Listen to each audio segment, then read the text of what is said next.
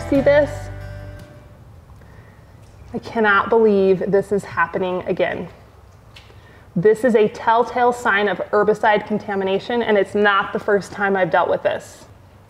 Unfortunately, I am not the only one dealing with this issue, and it can absolutely devastate your homestead garden. In today's video, I'm going to show you how you can be sure this will never happen to you and what I'm doing to try to recover. So it started off innocently enough. I got this new soil block maker tool. You may remember seeing it in some of my videos from earlier this spring. And one of the tricks with these guys is you have to make your own mix to make your blocks so they will hold their shape. So I put together a blend of some homemade compost and some coconut coir and some potting soil, made my blocks, planted my seeds, and thought I was golden. Until I noticed that some of my tomato seedlings were starting to have curling, twisted leaves. And that's when my heart sunk. I instantly recognized the curling leaves from a number of years ago. And some of you may remember me talking about this, the time that I basically poisoned my entire garden. Now that instance turned out okay. I mean, I was really upset about it for a while, but it ended up being the catalyst that prompted us to build our raised bed garden, which has been fantastic. But the thing I couldn't figure out was when I did it the first time, I assumed it was some hay mulch that caused the contamination. And with these seedlings, there wasn't a piece of hay in sight. And that's when I knew it had to be the compost that I had put into my soil blocks that was causing my plants to become damaged.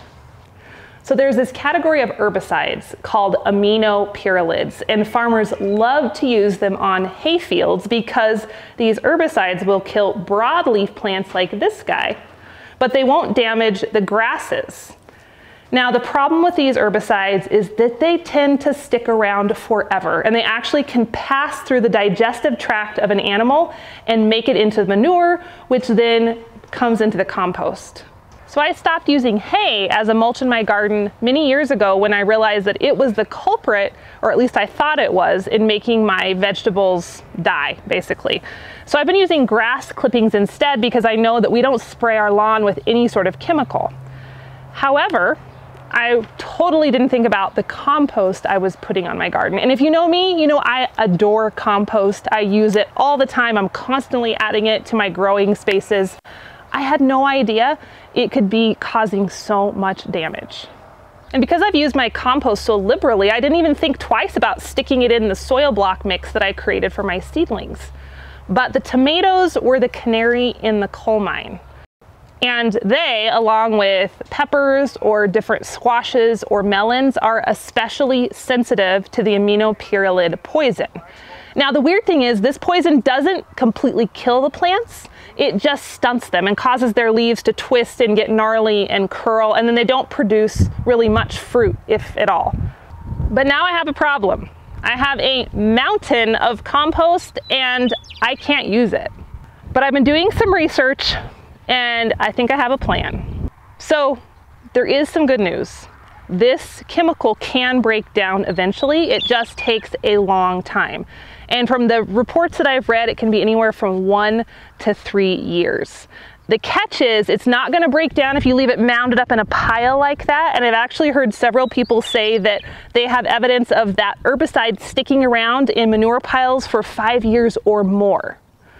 What will help it dissipate is to get it into an area where the soil microbes can do their work. So we're planning on spreading this pile out on our pasture like we normally would with a manure spreader and letting the microbes do their thing and help that chemical go away.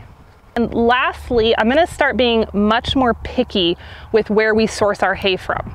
Now, thankfully, for a lot of these years, we've been able to bale our own hay. Christian has some equipment, so he works out some deals with local ranchers and farmers. But last year we had such a dry summer that we didn't have any hay to bale ourselves, so we hauled it all in from elsewhere, and I think that was our problem. So I'm going to start asking the sellers if they have been spraying their fields, and if the answer is yes, we're going to keep on looking. If you're feeding alfalfa hay to your animals, then oftentimes alfalfa fields aren't going to be sprayed like a grass hay field would be. So you may get off a little bit easier if you're feeding alfalfa, but if it's any sort of grass or a mix, be really, really careful. I had to toss most of the tomato plants I started in the soil blocks because they were beyond salvaging, but there were some that weren't as affected as others. So I went ahead and I planted them in this bed.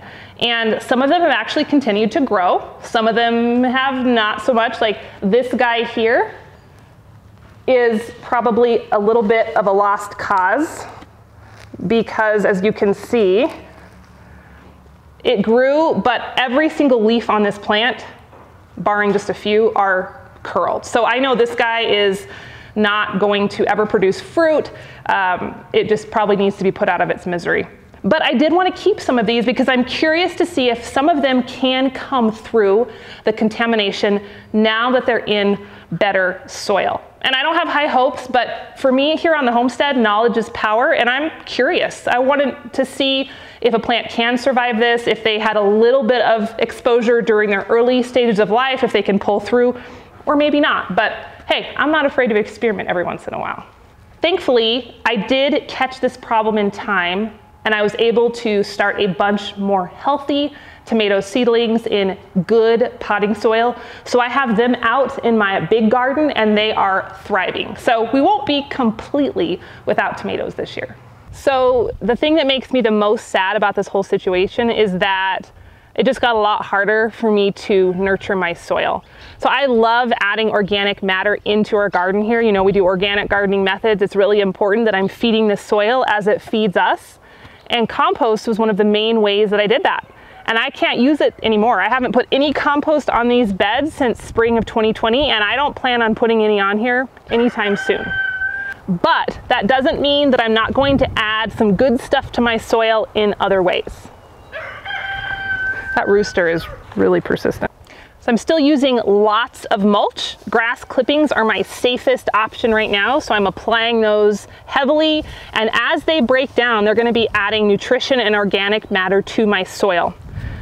I'm also using cover crops in here. That's a video for another day. I put my chickens in here after we've harvested and let them poop all over the beds and put that nitrogen back into the soil. And I'm also using all of the leftover whey that is a result of the cheese making I'm doing at the moment and pouring that onto my beds and letting it add all of its minerals and all that goodness right back into the soil.